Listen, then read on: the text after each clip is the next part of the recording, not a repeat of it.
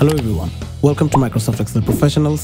আমি Abtahi Iptesam ও আজকে আমরা শিখব স্লাইসার্স নামের একটা ছোট টুল দিয়ে আমরা কিভাবে আমাদের পিভট চার্ট ও টেবিলগুলোকে আরো অনেক ইন্টারঅ্যাক্টিভ বানিয়ে ফেলতে পারি।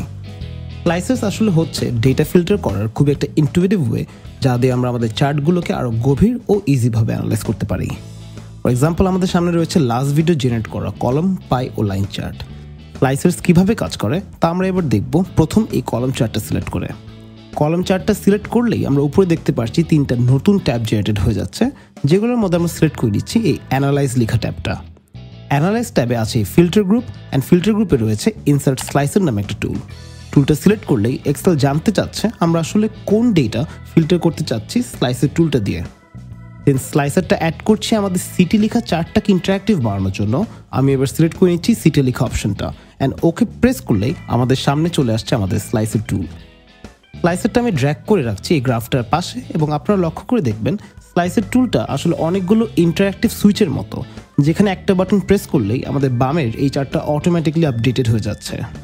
টুলটায় সিলেক্টেড আছে বরিশাল। অ্যাজ এ রেজাল্ট আমরা গ্রাফটায় শুধু বরিশালের ডেটা দেখতে পাচ্ছি। এবার আমরা যদি নিচের অন্য সুইচগুলো এঙ্গেজ রাখতে চাই, আমরা স্লাইসার টুলটার ঠিক উপরে এই মাল্টি সিলেক্ট অপশনটা অন করব। এবার আমরা নিচে একসাথে অনেকগুলো সুইচ প্রেস করে আমাদের গ্রাফকে রিয়েল টাইমে মডিফাই করতে পারবো।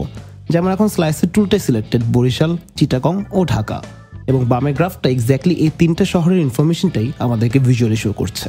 অ্যামেজিং। এবার আমরা যদি আমাদের মডিফাই করা চার্টটা ঠিক আগের অবস্থায় নিয়ে যেতে চাই, আমরা সিম্পলি সিলেক্ট করবো স্লাইসার টুলটার ঠিক কোনায় এই ক্লিয়ার ফিল্টার অপশনটা, অ্যান্ড দেয়ার ইউ গো, আমাদের চার্ট এখন রেস্টোর্ড। তো আপনারা বুঝতেই পারছেন স্লাইসার টুলটা শুধু ইউজফুলি নয়, বরং extremely easy and interactive to use as well. এবার আমরা মাঝের এই ডেলিভারি চার্টটা সিলেক্ট করে আমরা উপরে অ্যানালাইজ ট্যাবটাতে যাব। এবার আবারও স্লাইসার টুলটা সিলেক্ট করে আমি এই ডেলিভারি মোড অপশনটা চুজ করে নিচ্ছি।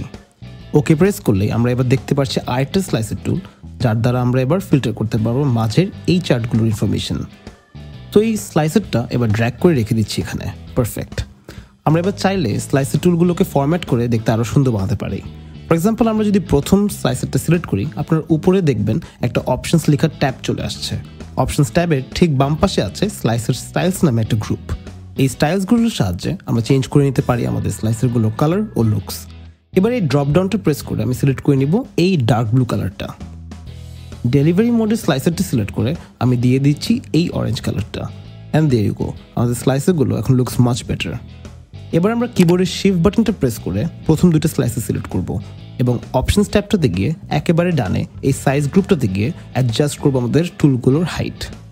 এই বক্সটার ডেটাটা মুছে টাইপ করছি 3, এন্টার প্রেস করলেই আপনারা দেখতে পারবেন স্লাইসারগুলোর হাইট এখন বাকি চার্টগুলোর সমান। আপনারা বুঝতেই পারছেন অপশনস ট্যাব দিয়ে আমরা মডিফাই করতে পারবো আমাদের স্লাইসারগুলোর হাইট, উইথ, কালার ও আরও অনেক অ্যালাইনমেন্ট রিলেটেড অ্যাডজাস্টমেন্টস। তো আপনারা নিজেরা এই ট্যাবটা অবশ্যই একটু ঘেটে দেখবেন। ফাইনালি নিচের এই অর্ডার ডেট চার্টটা সিলেক্ট করে আমরা আবার আরেকটা স্লাইসার টুল অ্যাড করব।